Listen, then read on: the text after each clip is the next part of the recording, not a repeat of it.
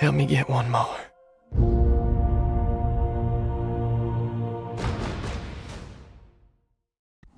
This movie follows the real-life story of the conscientious objector, Private Desmond Doss in World War II, who served as a battlefield medic and refused to carry any sort of weapon due to him being a Seventh-day Adventist Christian. During his military training, he was ostracized and beaten up by his fellow soldiers, as well as even going as far to getting court-martialed for his beliefs. Despite this, Desmond went on to save over 70 lives at the Battle of Hacksaw Ridge.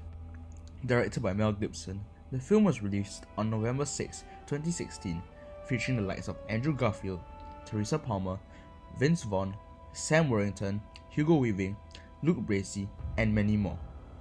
It was well received, receiving 2 Academy Awards as well as receiving 3 nominations at the Golden Globes, along with awards at the British Academy Film Awards. Today, I will be analysing the film crafts of cinematography as well as mise-en-scene.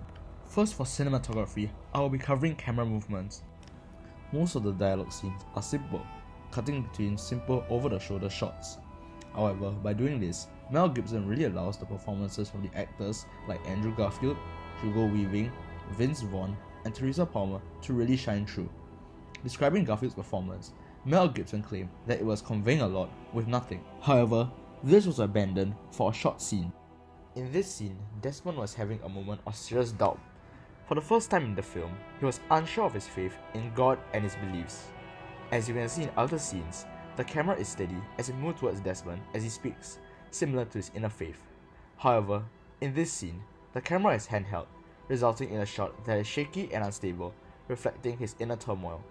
Although Desmond's beliefs have been attacked many times throughout the film, this was the first time his faith was truly shaken, and this is shown very well through the decreased stability of the camera. Soon after, when Desmond hears the cries of the soldiers, he is convicted to once again enter Hacksaw Ridge to rescue the wounded. For this scene, the camera steadies, giving us a stable shot, reflecting Desmond's renewed conviction. This shaky movement is used again in Desmond's dream sequences. The shaky camera movement, in direct contrast to other scenes where the camera is stable, indirectly tells the audience that what was going on was not actually happening but was in Desmond's mind. The film also made use of several different camera movements to great effect. For example, point of view shots help the audience to feel the fear of the soldiers walking onto an unknown battlefield, as well as the battalion being in awe after Desmond's miraculous return from the ridge. Slow motion was also used in the film for dramatic effect. For example, it brought attention to Desmond's fearful expression as well as the stone-cold indifference of his officers in the courtroom scene. It also allowed the hidden attack from the Japanese and Desmond's quick response to unfold spectacularly. If the scenes were to unfold in real time, it would be over in a matter of seconds, taking away the wow factor from the courtroom scene as well as the film's climactic finale. Now, moving on to mise-en-scene. Firstly, the color plays an important part in the design of various locations. There was a contrasting color palette between civilian life versus life in the military and war. This was done on purpose, as the neutral colors allowed the focus to be on the family, said production designer Barry Robinson. In the film, the color palette shifts from the neutral palette of civilian life to one of brown and reds in the camp, and later to the green and greys of the battlefield, which provided a stark contrast between places of peace and war. It is also used earlier in the film to reflect the mental state of Desmond Doss in the prison cell.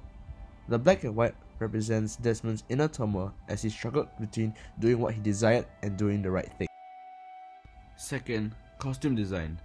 The costume design in this film was done to replicate the fashion of the 1940s, as well as the old-style military uniform of World War II, once again adding to the realism that makes Hacksaw Ridge an amazing film.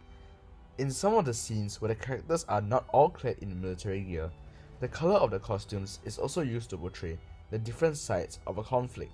In the courtroom scene, the judge, leaders of Desmond's unit, the military police, and even the defense attorney are dressed in the same beige uniform. On the other hand, Desmond is dressed in his green training uniform. Later on, when his father barges into the courtroom to present the letter to the judge, he is wearing his war uniform, which is a similar shade of green, representing his support for his son and his beliefs. Lastly, set design. Interiors in the film were painted with pastel colors and were designed to have minimal decoration. This was done on purpose in order to capture the simplicity of the times, said production designer Barry Robinson. The field where battle sequences were shot was initially a dairy farm, which was then converted by Mel Gibson to become what it was in the film.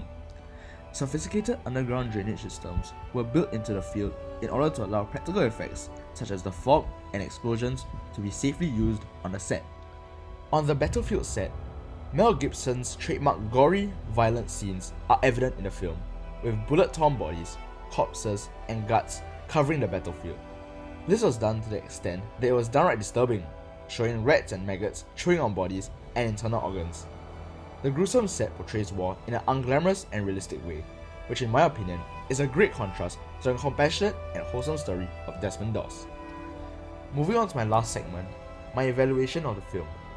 To me, Hacksaw Ridge is a film showing the worst of humanity, man against man, killing like primitives and without a second thought. It shows blood and gore, and in no way is meant for the faint-hearted. However, it is also a film showing the best of humanity. It shows the stubborn resilience of man. It shows how the worst situations can bring out the best in us. It shows the strength of the human spirit and how it can conquer anything. Also, despite having a Christian as a main character, the film does not promote Christianity in any way, but rather focuses on showing a man staying true to what he believes, making Hacksaw Ridge relatable for even non-Christians, which I feel is amazing. There is no doubt that the film is entertaining. The unbelievable performances, the brilliantly shot battle scenes, and epic score from composer Rupert Gregson-Williams will keep you captivated for the duration of the film. Overall, it's a sincere and heartfelt film, and definitely worth watching.